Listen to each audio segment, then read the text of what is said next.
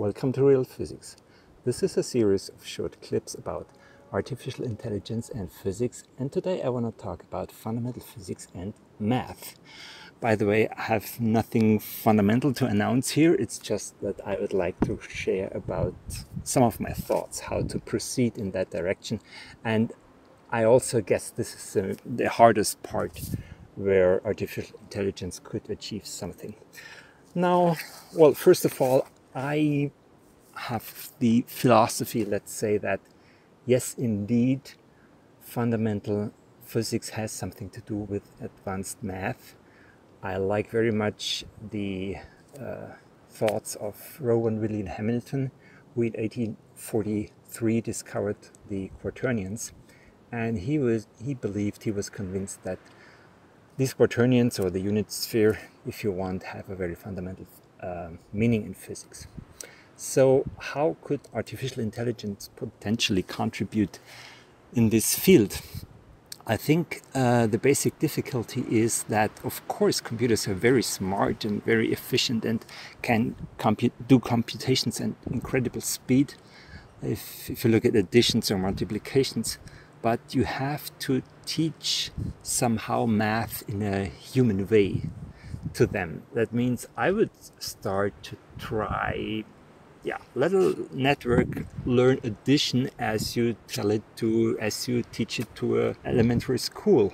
So just learn from examples, 2 + 3 is 5 and so on. So multiplication also should be very straightforward. And I don't know, I think the hard part comes here when you see these generalized concepts such as a field in mathematics. You have addition and you have multiplication, you have a neutral element of both operations, and you have certain laws that has to be followed.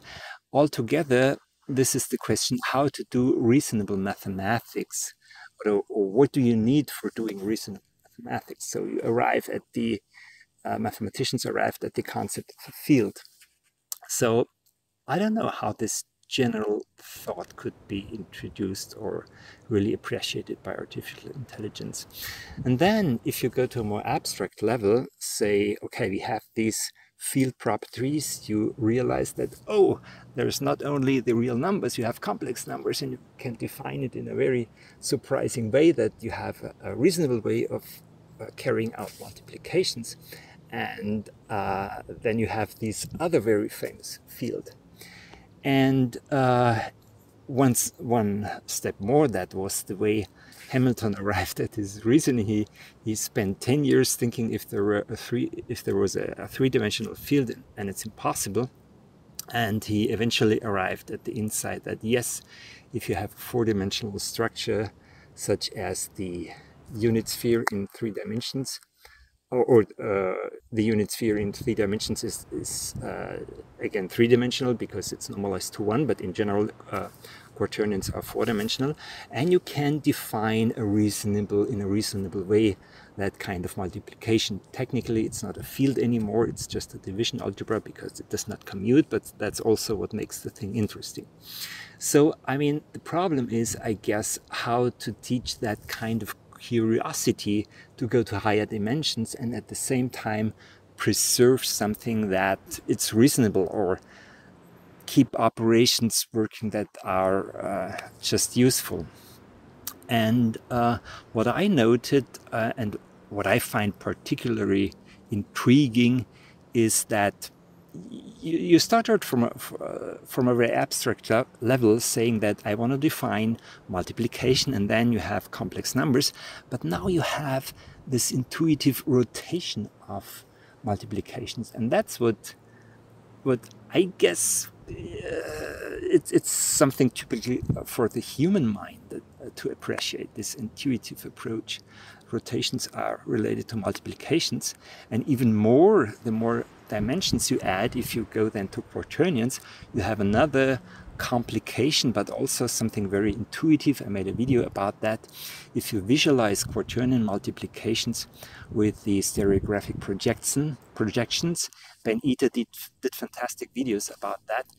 Then you realize that yes, this kind of quaternion multiplication also has a new intuitive characteristic. It introduces a twist, if you want, or a screw sense, and that's something that eases very much understanding, I guess, for the human brain. But I don't know if if a computer could appreciate this. This is not to say a computer cannot do it. It's just something very, yeah, I guess we are entering the hard part here of research on a fundamental level. On the other hand, you have to realize that why did the human brain, after all, develop all this, well, advanced mathematics, which is beautiful, because our strength is reasoning in 3 dimensions, and wherever we can use our 3-dimensional intuition, be it in vector analysis or differential geometry, we have sufficiently advanced mathematics.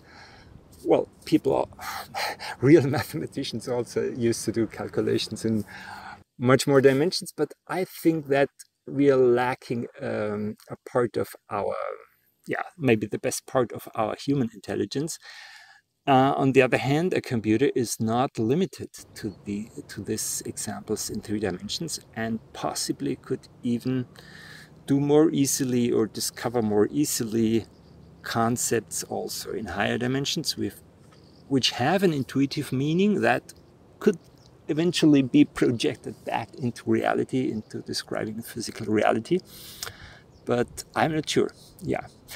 Well, it's something very interesting, something very relevant. I don't think there is a principal hurdle that AI cannot overcome in the future. So this is exciting times. If you enjoyed the video, don't forget to like it, and if you're interested in fundamental physics, subscribe to this channel.